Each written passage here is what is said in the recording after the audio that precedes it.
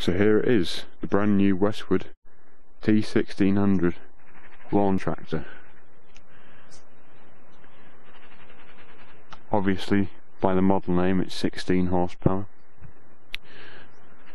Look in there. It's got a Kawasaki FS 481V engine.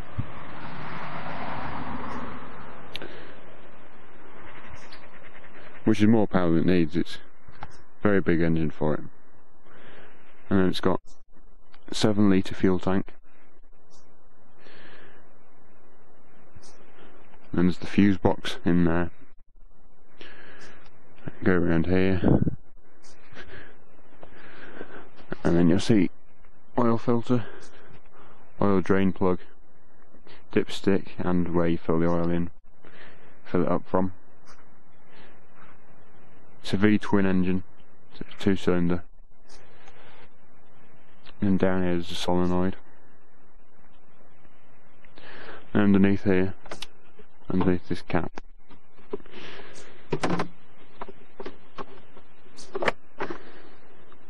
is the air filter, which is foam and paper. It just needs cleaning out now and then.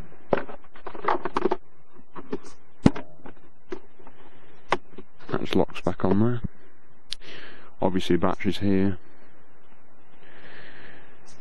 And then go around to the other side again. And you'll see there's a fuel filter just here, which goes to the fuel pump, which is there.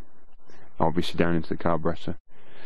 And a few other wires, kill switches and stuff. So that's pretty much in the engine compartment. Obviously the exhaust is down there. Don't know if you can see it. Don't know if you could see it or not, but it is under there. Now, from the driver's view, very neat dashboard. So basically, you start off with your choke. If you start from cold, that just pulls up, and then revs to the top. Then you turn the key, wait for that to all boot up, and then it's just a start button there. You push that down. Obviously I've already had it running because I've brought it down here, so it won't need choke when I start up. But it has got some very nice features. For example, the electromagnetic clutch for the blades, so you just push a button and the blades start instead of a lever down the side, which is what some of the smaller and older models have. Light switch here, and then it's got all these digital display, so it's only done 2 hours. It came out the factory 3 days ago. Only 3 days old. Yeah, so 2 hours. You won't see it that low again. The P just means that the parking brake's on. You see now that I've taken it off, so it's just flashing. Put it back on again. You can't start it with the parking brake off. It has to be always on. And then this is your deck height. So whenever you change your deck height, it'll show you what number you're on, which is a good feature.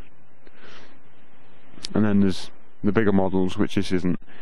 Like the 4-wheel drive one tells you what degree slope you're on, so it'd say 23 degrees or something, and then I think if you get to 25, then it will flash and give you a sound or something to say that you're tipping over too much or something, which is a good feature for safety.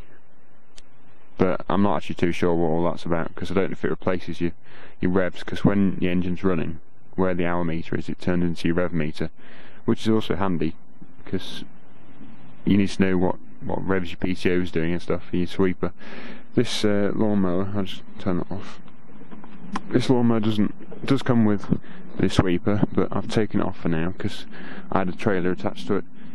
But yeah, it just goes onto the hitch here and here, and then that comes up, and then you put your PTO belt on there, which is, it's very simple and it's very well designed.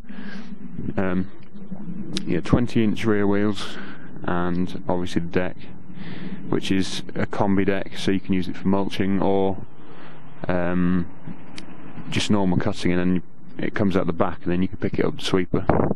And then 15-inch front tyres as well, and then there's a tow bar down here, which comes standard, but then you can buy a towing ball for a car trailer or something. And then there's the gearbox under there, which is a very nice one. And underneath the seat,